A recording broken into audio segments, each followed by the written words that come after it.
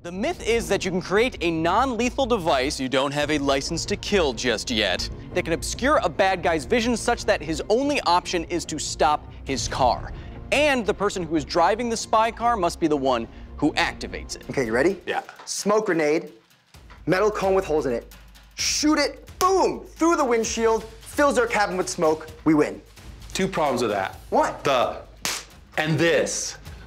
Non-lethal, John. All right, fine, what's your idea? So it's a manifold of mortars.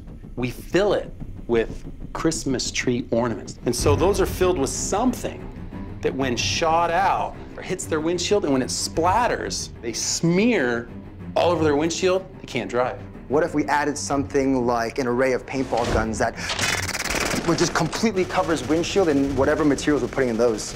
How about we take these ideas and we literally just fill Christmas tree ornaments and hurl them at windshields to test them? Yeah, let's do it. So with a clear plan in place, Martin pipes 4 kinds of premium glop into his ornaments. Look at that. It's beautiful, isn't it? Peanut butter, honey, petroleum jelly, It's like squeezing a big zit. and contact cement. These ornaments are perfect because they'll carry our goop, they'll shatter on impact, but they'll leave everything else intact. The next challenge is which one of these things work best, which we're gonna try now.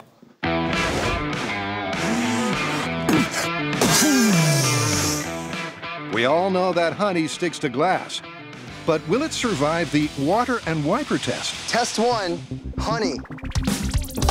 Whoa! Here we go, wipers.